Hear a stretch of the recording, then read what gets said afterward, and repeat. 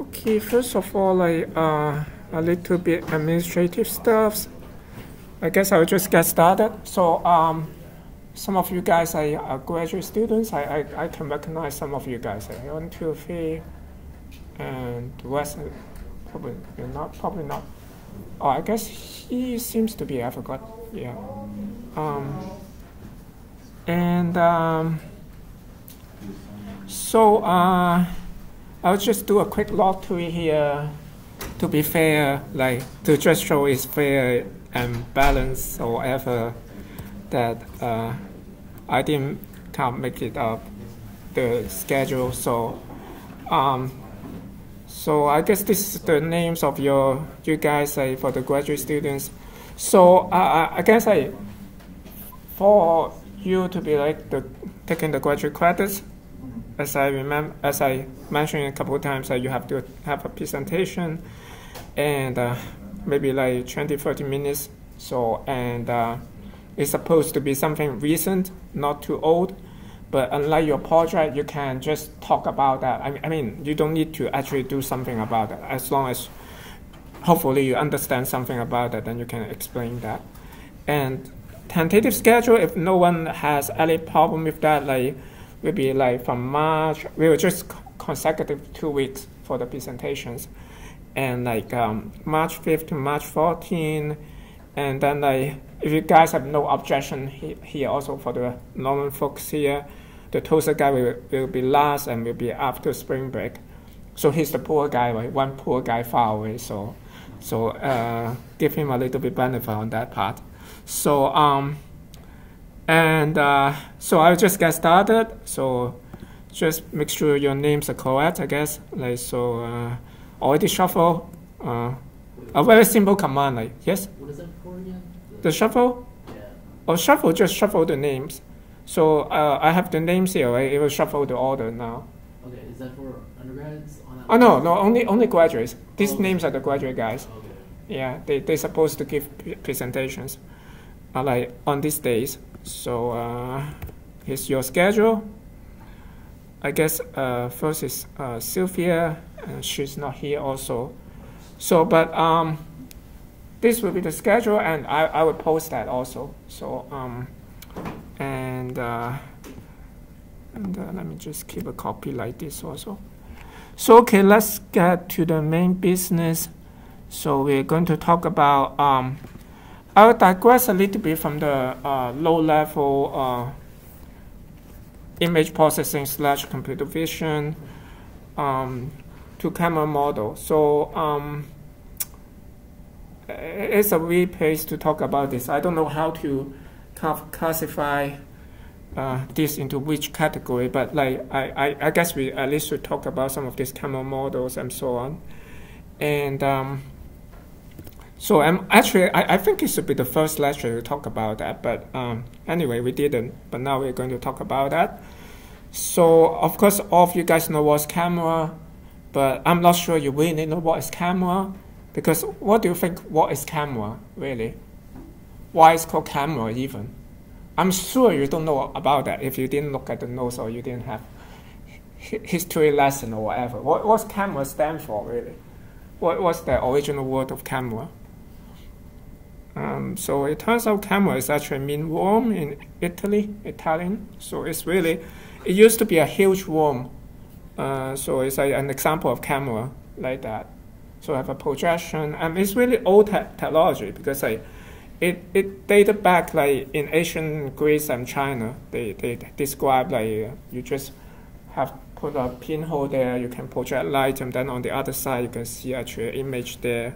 So you have the pinhole camera, and you have used for actually in 16th century.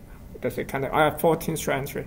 I always don't know, like 15th something, it should be 16th or 17th century. It's been 17th century, 16th century, right? So so they have technique like that, and people claim like why the artists like just become like infinitely better at this era is because like they have this like cheating machine basically, so can get the basic perspective right. And this is the first photograph. Like It's by Liebs, and I still have that photo available, like in UT Austin. And it took a long time to dispose her, like 8 hours. And that story that I don't know whether I should, but there's a link there. You can go back to look at that. But maybe I'll just play a little bit. It's very interesting, actually, if you look at some of the history. Oh, okay. I'm not sure. I need to first. A sec.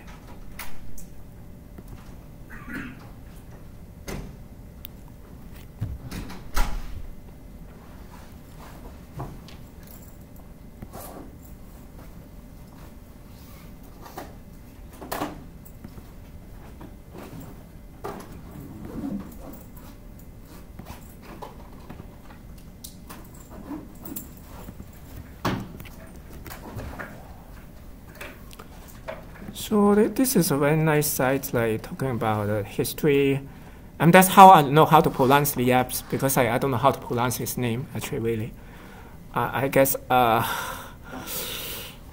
forgot how to pronounce this one also. But anyway, like he first kind of invented the photograph, and he collaborated with this the guy or like something like that, and he kind of. This guy is kind of like a showsman, and like he kind of refined that a little bit and kind of like make it popular. So, but anyway, let's just go back to the slides. Oh, okay, why is here? So yes, and so of course it's not much of a concern about history, but more or less like we want to really know the math and like maybe some of the physics there. So, of course, you know, when we have cameras and images and so on, like we're projecting 3D worlds to like 2D images, right? And yeah, this is just a fun photo. I'm sorry, a digression here again. So, and like this actually, by the way, like also like illustrate the difficulty there, right? So, you can have like very different 3D scenes that just have the same kind of like 2D results, right? So, I mean, okay, yeah, this is another like kind of interesting. Just wanted to mention that it's by Heuben, I think it's called. Can you visualize this guy? This thing? Like, let's try. Like, if I use pointer here. So, do you know what is this? Can you see this? This thing here.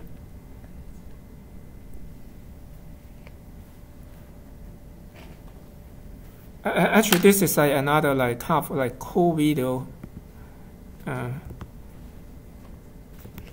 This is the best thing. I mean, really, I don't know why kind of like PowerPoint is so primitive in this sense. Like, you need to keep changing the pointer back and forth.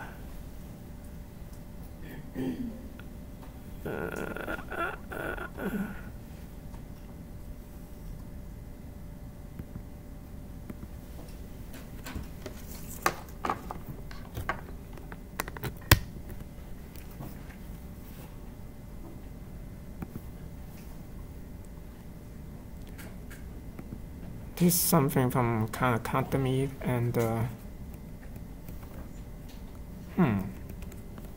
see. Probably need to get back off.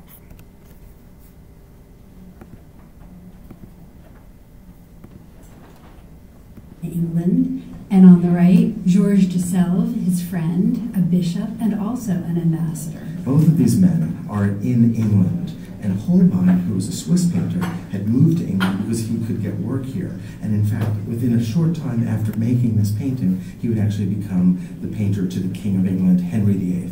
King Henry VIII is about to break away from the Pope in Rome, from the Catholic Church, and we know that the French ambassador was in England to keep an eye on Henry VIII during this tumultuous period. And we see within the painting references to the turmoil that is taking place in England, but it's all within an even greater context. So let's start with the two men. We see Jean de Dondeville on the left, and he's the one who commissioned this painting, and he's the one whose house the painting hung in. And he's obviously represented as an enormously wealthy and successful man with this fur-lined cloak and velvet and satin clothing. And he holds a dagger. He holds a dagger on which is inscribed his age, which was 29. So he's a very young man. And Holbein really described his clothing with a sense of clarity and detail that we expect of that northern tradition that Holbein comes from. And then on the right, Georges de Selve is dressed more modestly in a fur cloak. And he's got his elbow on a book. And it really is an interesting kind of contrast. We have that dagger on the one side and the book on the other. References which are actually quite traditional to the active versus the contemplative life. And Georges de Selve's, the book that he's got his elbow on, has inscribed on it his age, which is 25. Of course, we're meant to look at both of them, but even more than that, perhaps we're meant to look at what's in the middle of the painting, which is all these objects on these two levels of shelves. Holbein is just brilliant in his ability to render textures and the material reality of those objects, and of course, they also mean something. On the top shelf, we have objects that are related to the heavens, to the study of astronomy, and to the measuring of time, and on the lower shelf, things that are more earthly. We have a terrestrial globe and a lute and a book about arithmetic and a book of hymns. The painting is functioning basically as a grid. On the left you have the active life, on the right you have the contemplative life, at the top you've got the celestial sphere, at the bottom the terrestrial sphere. Look at the beautifully foreshortened lute on the bottom shelf. The lutes were traditionally objects that were rendered in order to learn perspective. And here there's just this masterful representation of the way in which that lute is much shorter than it should be because we're seeing it on end. But if you look very closely, and it's possible because of Holbein's high-pitched clarity, you can see that one of the strings is actually snapped. It's broken. Art historians understand this as referring to the discord in Europe at this time, the discord in the church. That can also be seen in the hymn book, which is just below that. It's open, and it's so precisely painted that it can actually be read. It's a translation of a hymn by Martin Luther, of course, the head of the Protestant Reformation. So all of this luxury, we haven't even mentioned, for instance, the Oriental carpet. All of these objects, all the extraordinary fashion that they wear, all of this stands on a mosaic floor with this beautifully detailed tiling, and it's seen in perfect linear perspective. And this is a reference to an actual floor at Westminster Abbey.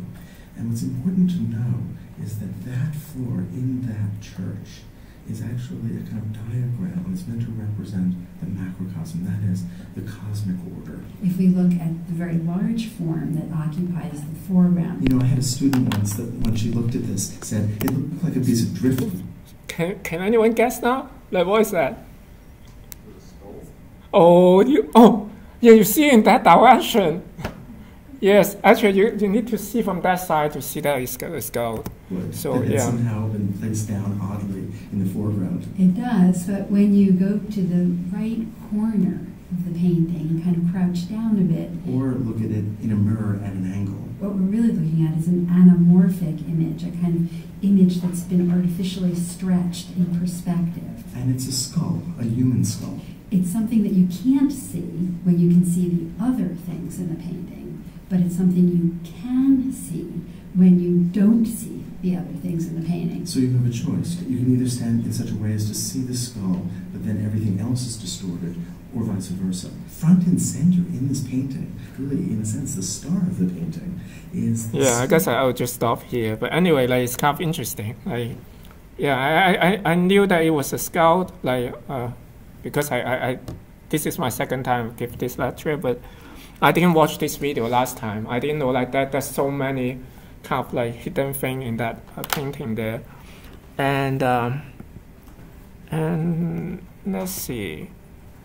And okay, we really get into some of this math and like physics stuff. So of course the simplest thing, simplest model would be simply the pinhole camera. So the pinhole camera would be like you have, oops, I need to again swap to like, it's so annoying. Yeah, pinhole camera is basically just you have kind of like some light coming in or like image you project in a way that through this pinhole, and then you put in a reasonable distance, that's basically the focal length, then you project the image there. So of course it will be upside down like that, right? And we can kind of like do a, you can also like think of geometrically, assume there's a virtual image in front, like same distance from this like focal length. I mean this like this distance d here, we can just assume like in front of the pinhole there's a d here, I have a virtual image here. Then we will just have like geometry like this way. So then we can kind of have a very simple equation. Let's say where should be the xy location like, on the image. If we have the image, let's say in a 3D location, 3D points like x, y, and z. Here the coordinates, we just assume that like the origin is like on the center of the projection there. And then like, so by really simple arithmetic and geometry, it would be just the distance, x pi will be just d times x over z, and like y pi is d times y over z. So very simple. So now one thing like what you can see is like this thing is not actually linear, not linear in the sense that you have like 1 over z or 1 over z here, right, at the bottom. So if you have object like, I mean, in the z direction there, this is not linear with respect to z there, even though you're linear with respect to x and y. So we can fix that by introducing something called, I should fix that because we want stuff to be linear. So what we want is like we have some coordinate like in the, what I mean is like in the 3D domain originally like x, y, and z. Let's say somehow we can project to just the image, maybe like y small x and small y, image coordinate, and this projection we hope to be linear. Let's say like it will be like some function of this x, y, and z, right? And like as you can see, like of course this function is just like this simple equation here, right? So this is basically the function there, but the catch is the function is not linear and it's not so nice. So what we are going to do is like we just introduce a new coordinate system. It's very simple. It's basically just add an additional 1 to the coordinate. So if we do that, like for example, like the 2D case will just extend into a third dimension, will become 3 dimension, and then like as you can see, like what it represents is that like if I have this is not equal to 1, let's say it's equal to w, it will be representing equivalently the same thing as like x over w, y over w, and 1, something like that. I mean, these two will basically represent the same thing, represent the same coordinate. So then as you can see, therefore, like this is basically representing like x over w and y over w. So it's clear here, right? So then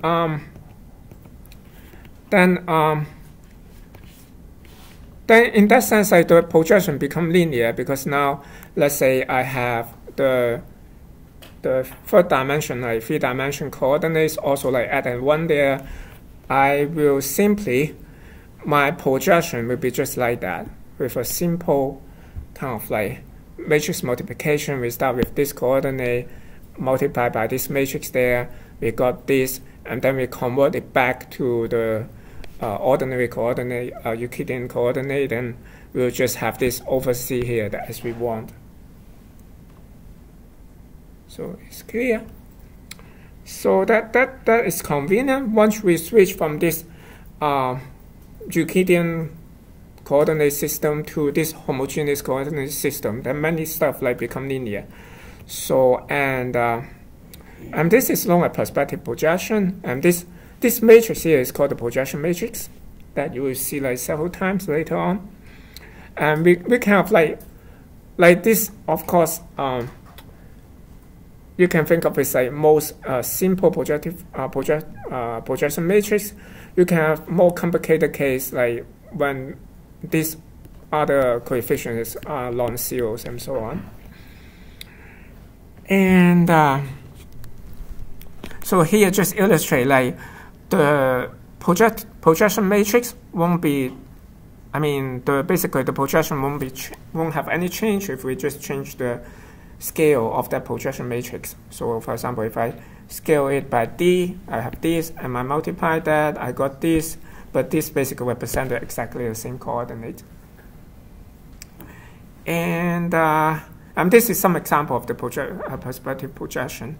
So if you use basically like that's realistic. Like if you play 3D games or like do really realistic drawing, it's all based on this perspective projection. And if you put on all the points in the space, I'm trying to just compare what's the points in that 3D plane, or sorry, the image plane there.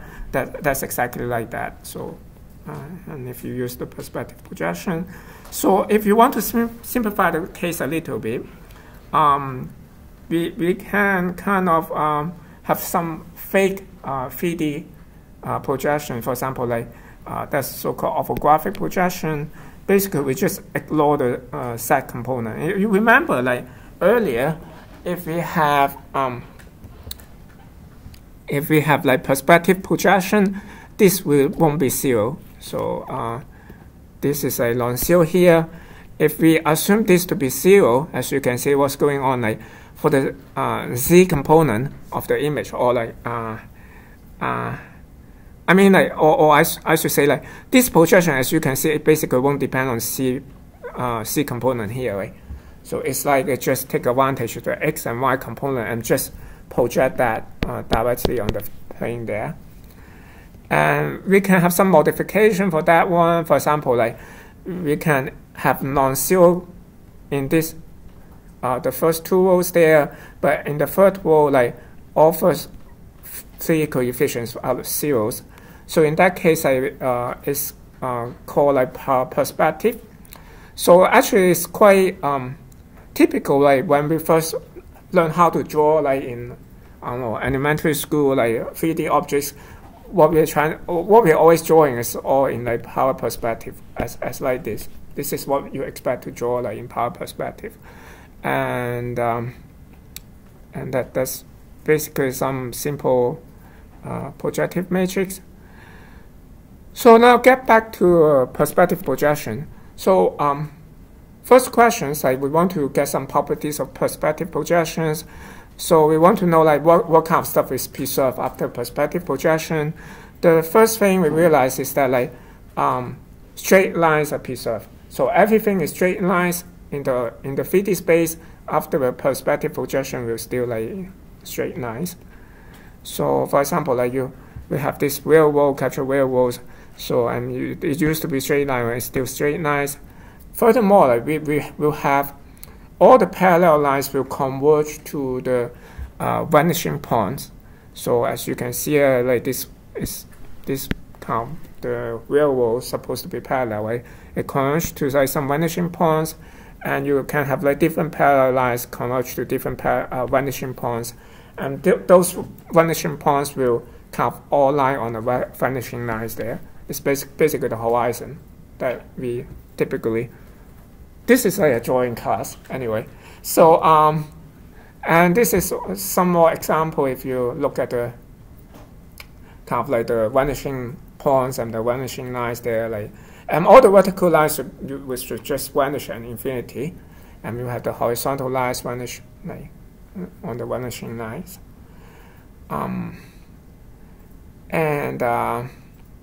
And other properties like points, of course, we project to points, lines project to lines, and line focal points. If the line is on the focal points, we project to a point. So what we mean is that like if we need to go back to let's see if I can draw it, if I can even draw it. Yeah, it makes so if I have, for example, this is the pinhole camera there. So this is the pinhole. If I project that, if that line turns out to go through that pinhole, then of course, if you project on this virtual image, you only see a point instead of seeing a line. So that means there. and planes will be still planes or like maybe half planes. And then like, okay, so now get to cameras, like so we saw the projection matrix. So if you think of that, like the projection matrix of the, it's basically characterize the entire cameras, right? Because I shouldn't say that because there will be some more like distortion and so on. But if we have a simple pinhole camera, basically like the projective matrix will basically capture every characteristic of that camera. So you can think of like, because the projective matrix is telling you like every point in the space how it will be like put on your image, right? So then like, okay, this question will be easy, right? If I ask like how many numbers of parameters, then you know that like at least it shouldn't be more than 12, right? Because like you have the projective matrix is like 3 by 4 or something like that. But we can reduce it a bit more, right? Because like first thing, we know that like scaling that projective matrix doesn't do anything. So at least the number of parameters should be less than or equal to 11, right? So, and maybe we can scale down a little bit more if we assume some symmetry of your photo for your camera. Let's say you expect that the horizontal scaling and vertical scaling is the same. I mean, there's no, and also maybe there's no skiing effect and so on. That will also affect the number of parameters there. But we will get into that like each one by one. So so this is just okay. This slide just want to say we need to be careful that in general we can have like 2 coordinate system, but we probably want to merge into one. So we may start with a coordinate system like to describe the entire space here. The cameras can have like other coordinate systems, but it's easy, right? We can just basically saying like they may not have the same origin, and also the axes may not be aligned to each other. So then one thing we want to do maybe is first trying to align this origin and also like align the axis there.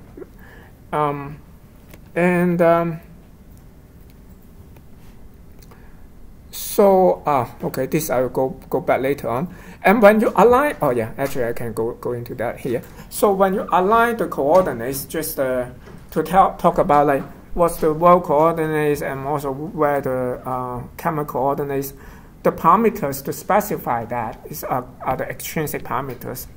And the parameters that I mentioned that like it will affect like how the image is kind of maybe scale a little bit, or like if it's not scale like horizontal and vertical the same, it will be kind of like governed by the intrinsic parameters. And so for the extrinsic parameters, it will be simple. So basically, as we mentioned, like we may start with the camera coordinates, maybe here with this UVW here. It's kind of different from this world coordinate here.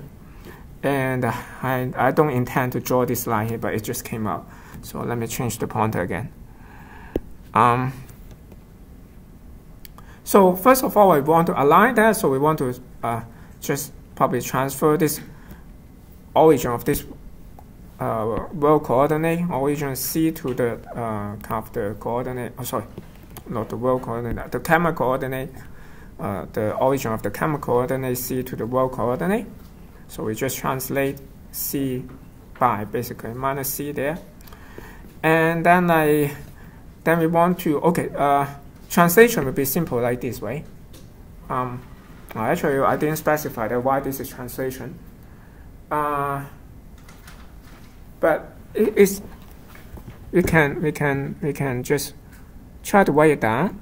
So let's say if I have coordinate points like x, y, z, 1, right? This is the homogeneous coordinate in the 3D world, like with points like at x, y, z, and x, y, z. And then if I multiply by this t here, then what do I get? I will get, the first number will be what? Okay, the last number will be just 1, right? Because times 0 times 0 times 0, x times 0, y times 0, c times 0 times 1, and sum all together will be just 1 here. And then like the first row will be, or actually the easy way to look at that would be just think of this thing as just one vector, and this is another vector.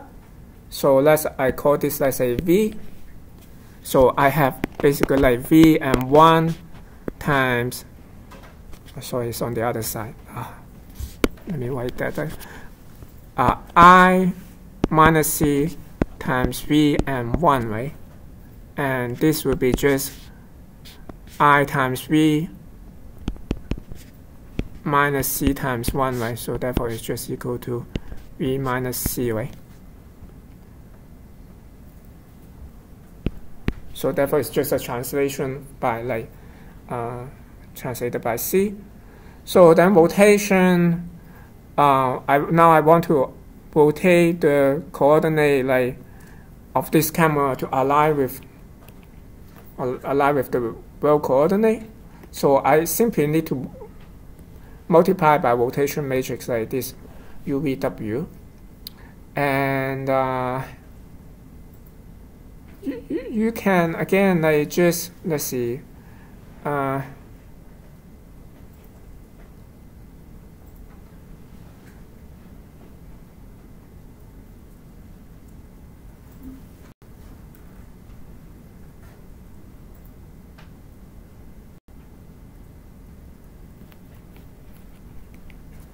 You just multiply the vector by that term, so usually like some complex number with some angle, right? Some component for the vector. Is it v plus c, your vector that turns out to be some a times that v? Yes, I'm thinking y is times UVW actually. Let's. I am sure that if I write it down, I can verify that. But let's see. If I let's just look at one. Oh, okay. It makes sense. Okay, makes sense. So what we want is like we after. So we have.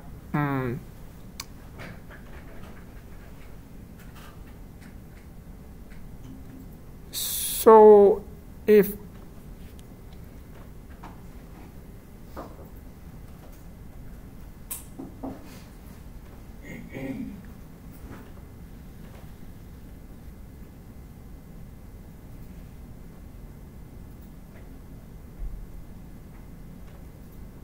actually this, I'm thinking maybe it's incorrect, but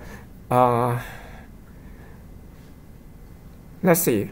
So let's say I have the original coordinate, original axis is u, right? So I have a point there, let's say pointing at u here. So after the rotation, it will get, I think it makes sense. So so what I mean, like originally, so this will be a rotation matrix. So it's a rotation matrix because, that would be a long story, but it's a rotation matrix because this is orthogonal, if you realize that, right? Any orthogonal matrix is either rotation or like reflection and stuff like that. So it's orthogonal because UVW is originally is perpendicular to each other, right? So what I mean is orthogonal is like if you do a dot product of like UV, you get 0, VW gets 0, UW gets 0, and so on.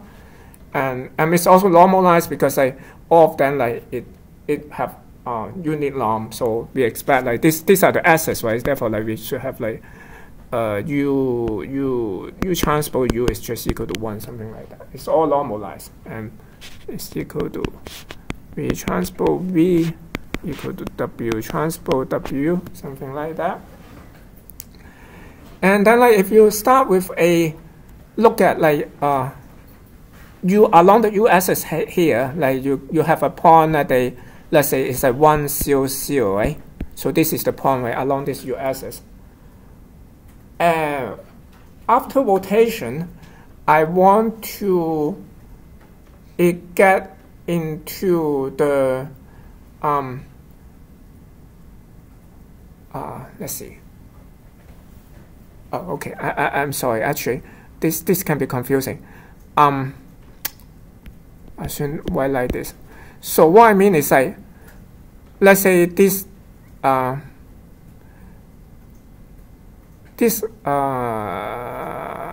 mean this point here. Of course, like I can write 1, 0, 0, but I need to maybe put a remark here. This is according to the coordinate of UVW.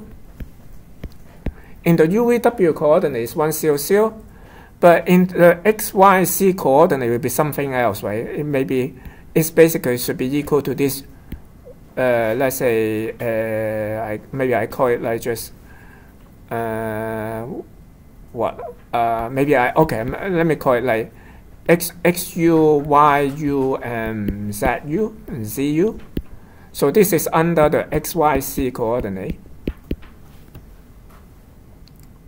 And this UVW actually, this vector is when I write this UVW here, is actually U is exactly equal to this. So I hope I'm not really confusing you guys.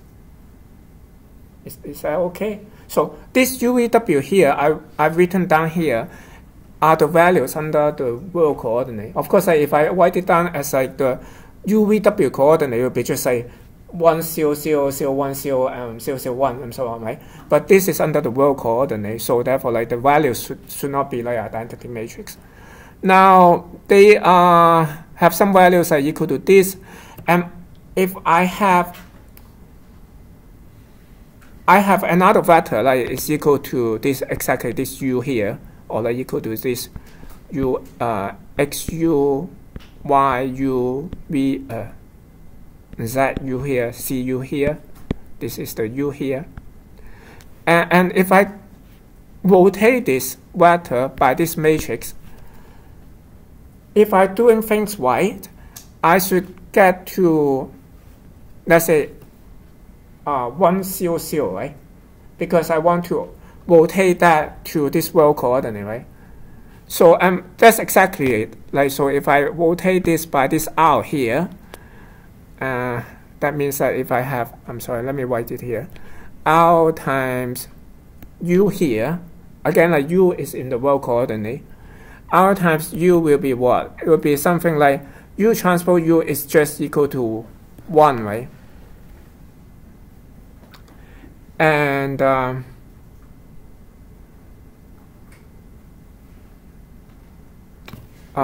let me write it better. This is very painful. Like okay, this is nice. So, I mean, again, like I have R is equal to this U transpose V transpose W transpose times 1. Now, if I want to rotate a vector U, again, like it should be in homogeneous coordinate. I should put a 1 here, right? So it's something like that, right? Now, if I rotate it, it will be just equal to this. Look at this. This is a matrix, right? This is a 3 by 3 matrix. This is a 3 by 1 vector. So I can write it as a U transpose V transpose W transpose times U plus 1, right?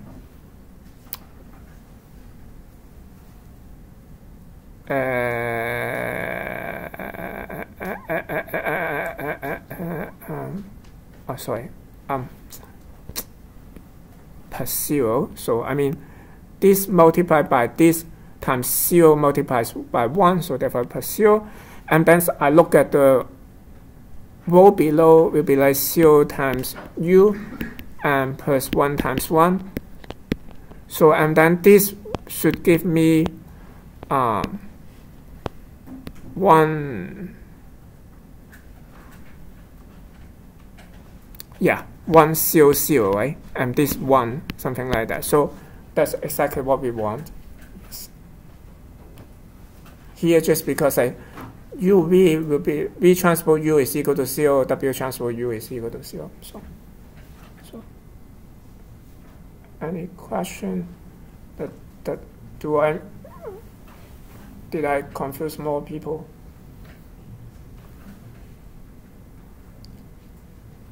Unix, you seems like not convinced or something like that. So.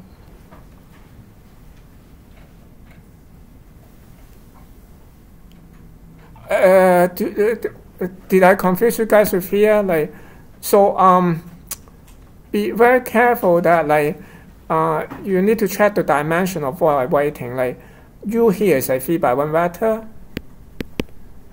and this is also 3x1 vector,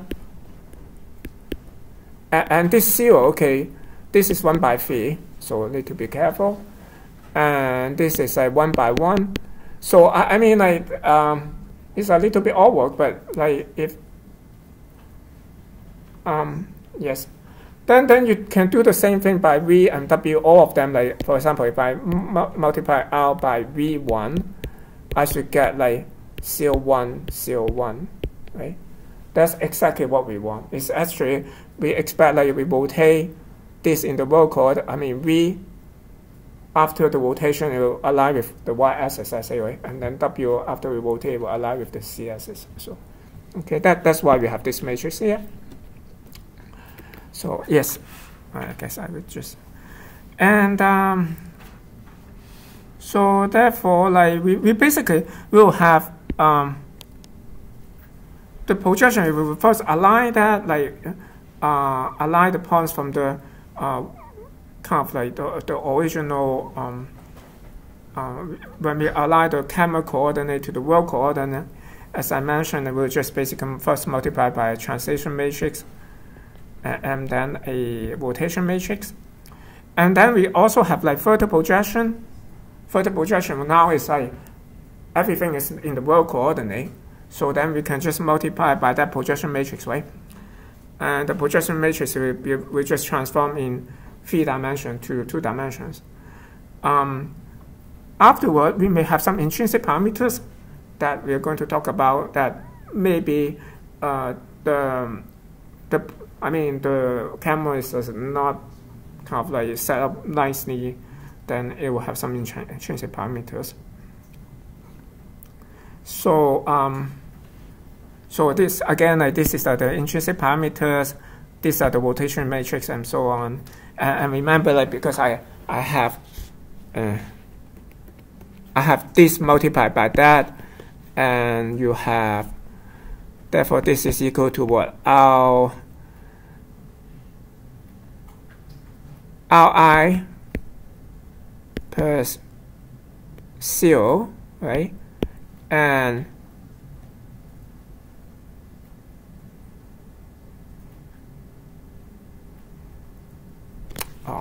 let me, I don't have enough space actually. Let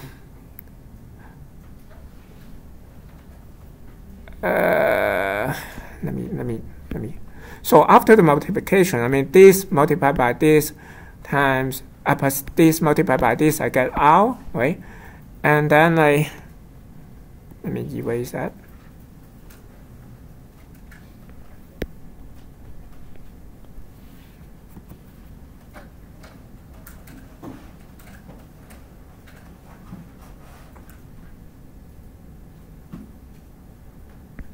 And then I have R multiplied by T plus 0 multiplied by 1. I have RT here. And then like below, I will basically have 0, 0 there. Let's see, is that? Oh no, actually 0, 1 here, right? And then like I have the projection here. Right? After the projection, this guy multiplied by this guy here. This basically multiplied by I 0, 0, 0, right? Then I base no actually sorry. It's getting really messy. Let me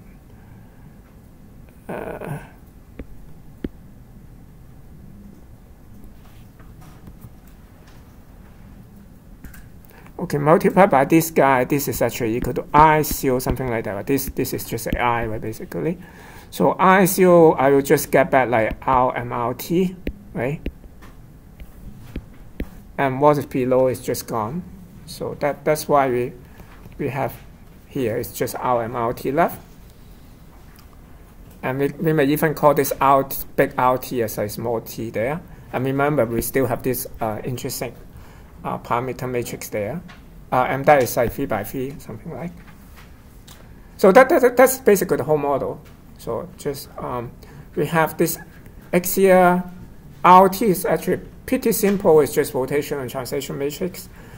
K is intrinsic parameters that typically you can ignore, but I will just give a couple of slides to talk about them. For example, like let's say in a pretty ideal case, for example, Low-Ski and also like and the optical center is 0, unit aspect ratio.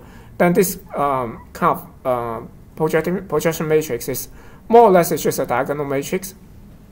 We can have some scaling a little bit, like have this D here. If you even ignore the scaling, then we can just make it an identity matrix. Then afterward, let's say if I have some optical center that the image optical center is just different from your optical center of that camera that project to that thing. Actually, I don't know why you want to do that, because like, this is kind of artificial, right? If you really want to do that, you can just, again, I add a translation there, so it doesn't matter. And another thing is like maybe you just not in scale. I mean, like may not have unit aspect ratio. Like maybe in the horizontal axis, just somehow it's like fatter than the horizontal, fatter than vertical. Then you can add a parameter there also, kind of scale that.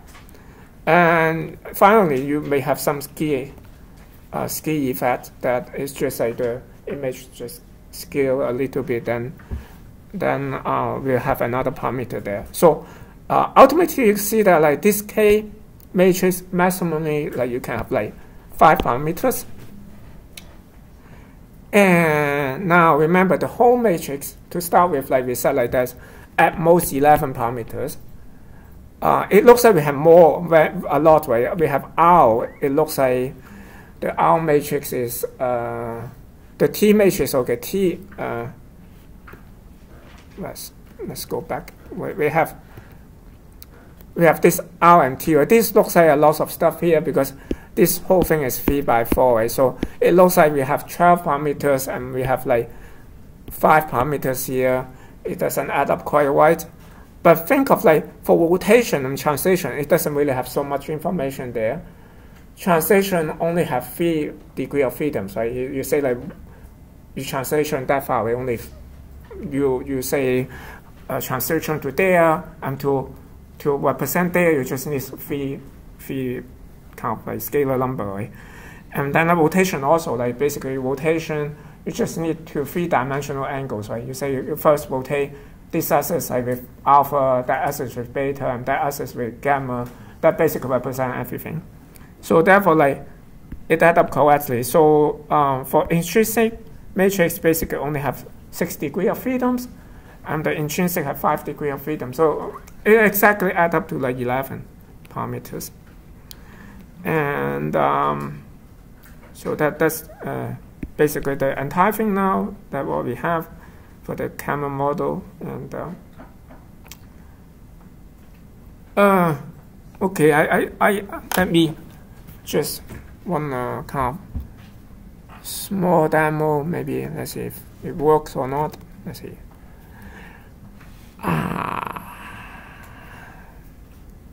Where did I put it?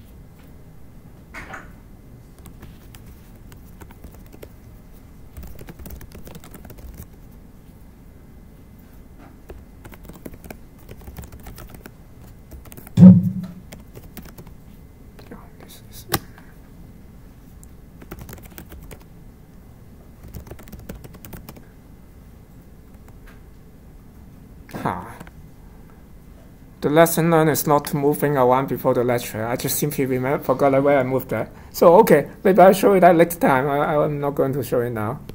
So let's just move on. So that the perspective matrix, or like the camera model we just specified in exactly take into account any radio distortion. So we can, I mean, we may have like radio distortion in the camera also. Actually, it's very common, right? For example, if you have a fish lens, we put there, then we have some bell distortion, or like we can also like this pinch cushion distortion as well. So if we need to model that, we need to just simply put another nonlinearity at the end of the projection, like after the whole camera models. So that's what we are going to do that. So let's say we have this is the coordinate that after all the projections that we had earlier. Then if we need to do a conversion, we simply add a nonlinear conversion like this.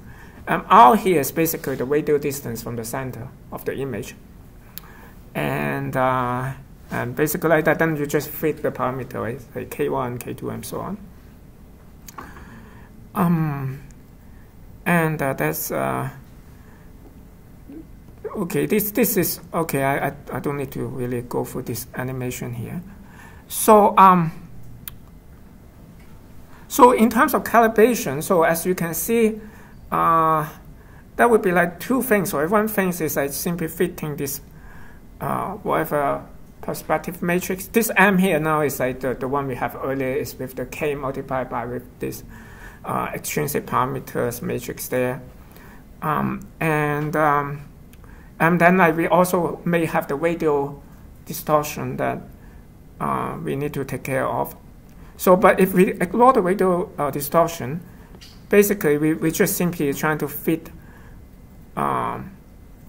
data points. Like if we have some long data points, let's say we know what the 3D coordinates, world coordinate points there, and we know where are they in the image, then we can simply try to fit the projection matrix with these coordinates, right? So basically we just need lots of these points though. So actually not too much, because each of these, like each points here, we have more than one equation, right? So we have in practice, how many equations do we have? Let's see. So let's say we have just consider one pair of like 3D coordinates and 2D coordinates. So we just elaborate that. And remember what are the unknown variables here. Sometimes we just get lost easily. These M's are all the unknown variables we want to fit the data with. So then basically we can write down 3 equations here, right? So but be careful that like S is like something, it's a dummy variable, right? We don't care about the scaling of this vector here. So therefore like it's actually U and V is just equal to that. And then like we can move things around, basically move this U, like this denominator up and this denominator up here. Now then we're just moving around, then we have, let's see, we have something like this, right?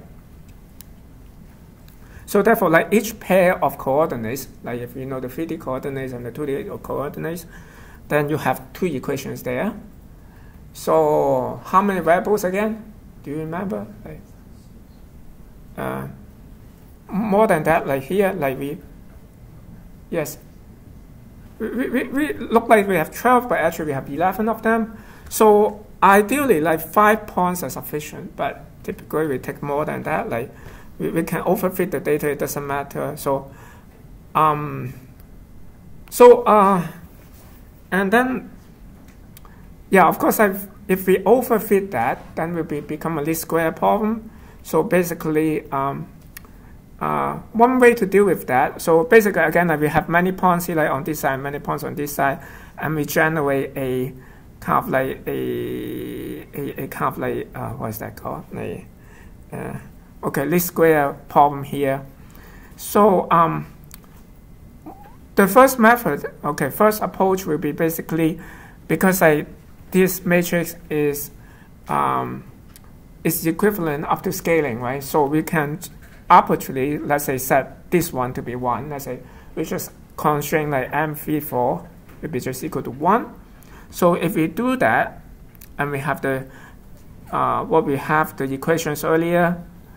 If we go through the algebra, we will have kind of like a least square problem like this. So it will be like simply a form like Ax equal to B, right? So what's the solution for that? Like what is? Do you guys know? Like, do you remember like what would be the least square solution for this one? It's like the Pythagorean theorem, square root.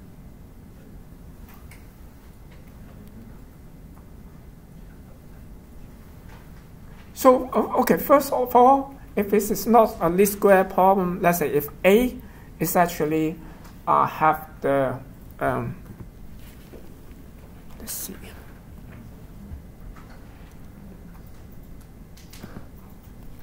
So what I mean is like if A is n by n and x is n by 1, I really hate this like kind of so I need to go.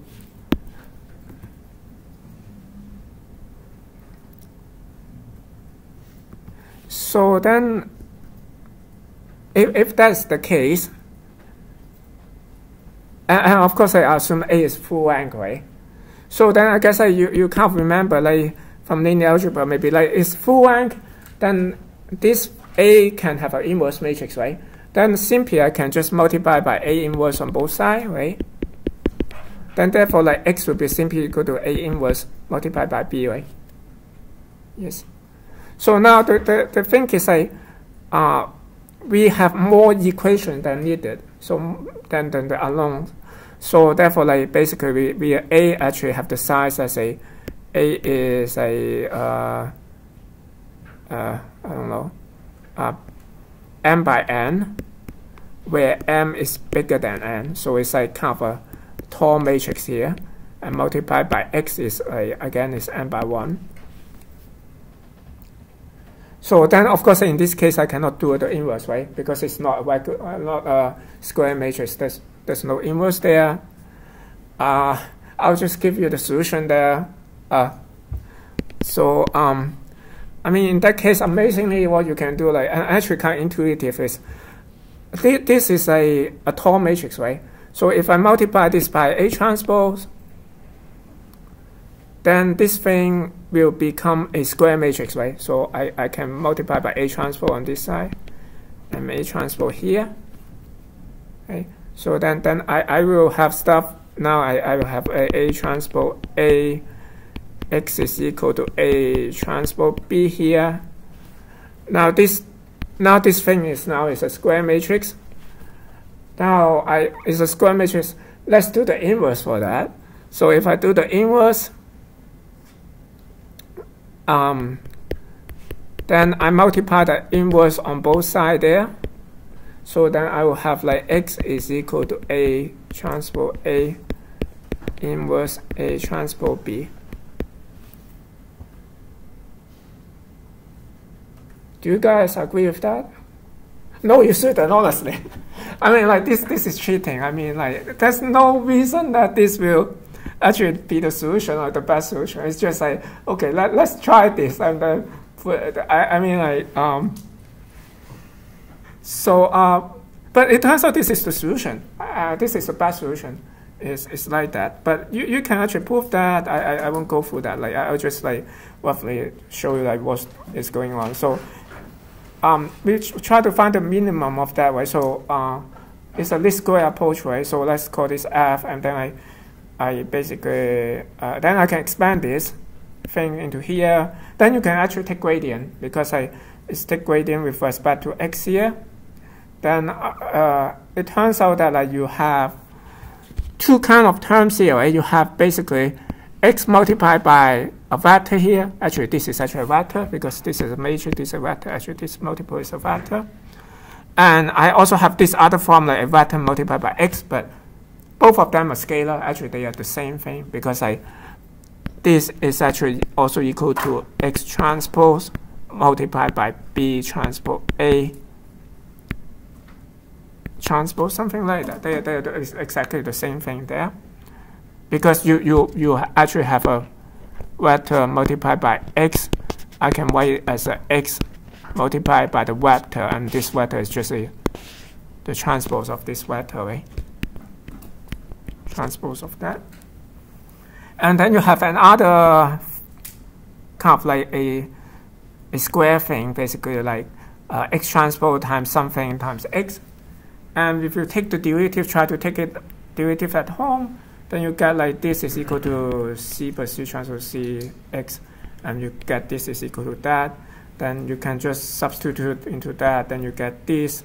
And then just like elementary calculus, the optimum will occur when the gradient is equal to 0, so therefore like you just set this thing equal to 0, then you get like this is equal to 0, therefore like the solution is this.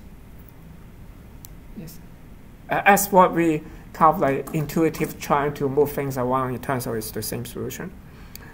And so therefore like what we have again, like we can simply have x is equal to what, A transpose A, I forgot actually, inverse A transpose B, something like that. And it turns out in MATLAB, this is actually, this thing has a name for that. This is called pseudo inverse. And actually, you can just simply, MATLAB will be just one command, they know exactly it's doing this. So you just need to say, okay, it's like you are taking the kind of, what's that? You're taking the division on the right-hand side, right? You have B here. I'm trying to take division on the right-hand side with A, and that gives you the result there. And this is one approach. The second approach, I guess I would just go for that. I guess I will finish that next time. So the second approach will be, we just don't care about like this, don't enforce this constraint, like scaling constraint at first. Then we'll have like AX equal to 0, something like that. But then the problem is that we cannot solve it directly, because then,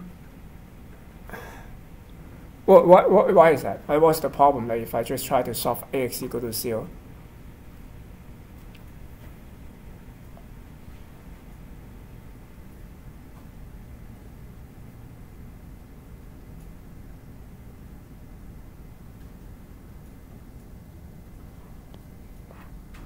What happened if I just try to solve AX equal to 0 here? I need to find some x satisfy AX equal to 0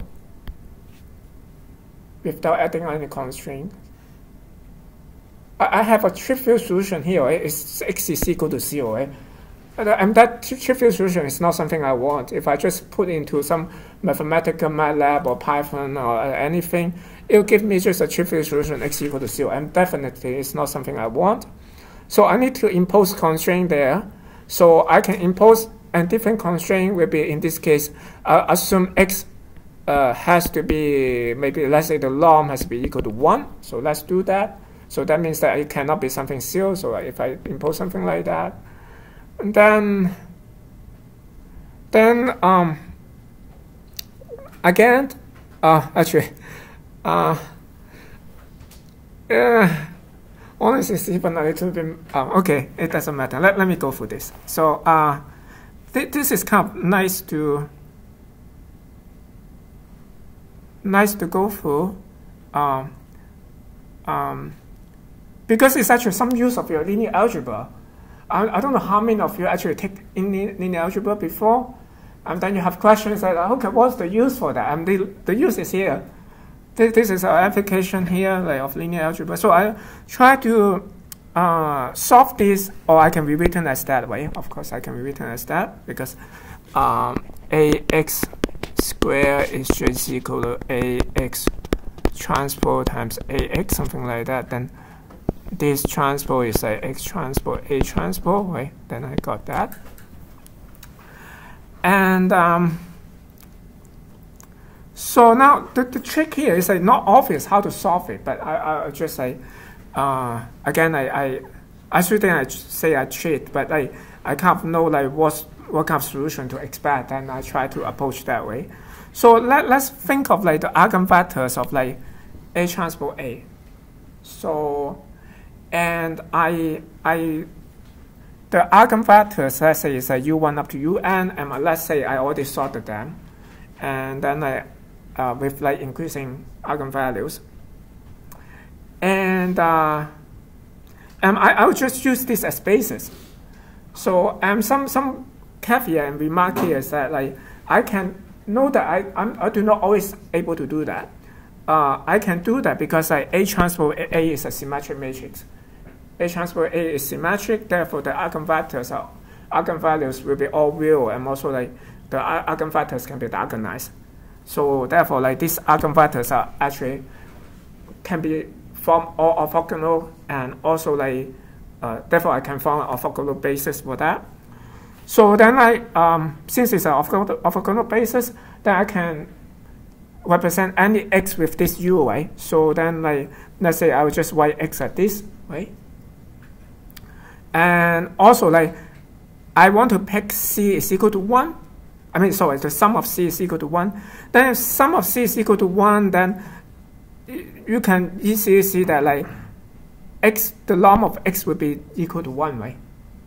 Because like these are all basically like think of this actually assets in the maybe 3D or something. You're just basically saying actually this is a type, is a something maybe shouldn't c equal to 1, maybe c squared is equal to 1, something like that.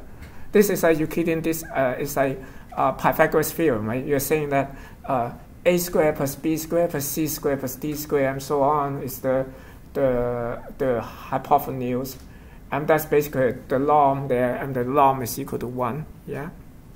So okay, this constraint is not important. So but I say like ci squared is equal to 1 sum together. Now then if we do that, like this is satisfied. The only questions here is now what should I pick about this C1 and C2 up to Cn with this constraint here? What should I pick such that like this thing will be minimized?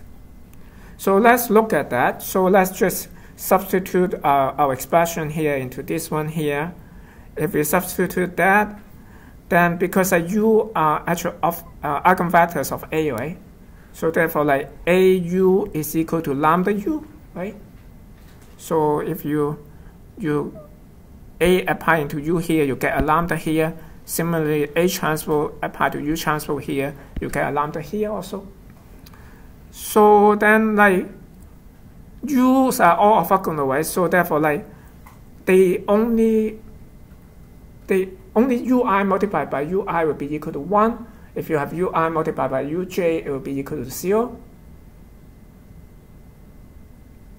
Okay, it looks like I even make Joe lost. Is that any question? Right. I don't think so. So okay, hopefully I didn't make Athens lost. Because you have taken out linear algebra, you should, at least you are the one supposed to. Okay, so therefore we eventually will get something like this. So then now, if I want to minimize that, I might have to this constraint this way. And remember, lambda are sorted. So then simple solution will be I just pick Ci is equal to 1, and the C1 is equal to 1, and the rest will be just equal to 0. Right? So then that will be the solution. That basically like we should just pick A transpose A, do the eigen decomposition, find the eigenvalue, eigenvectors with the smallest eigenvalue, and that eigenvector will be the solution. Yes. So okay, I guess I probably should just stop here, and we will come back like for more linear algebra. No, actually only a little bit more.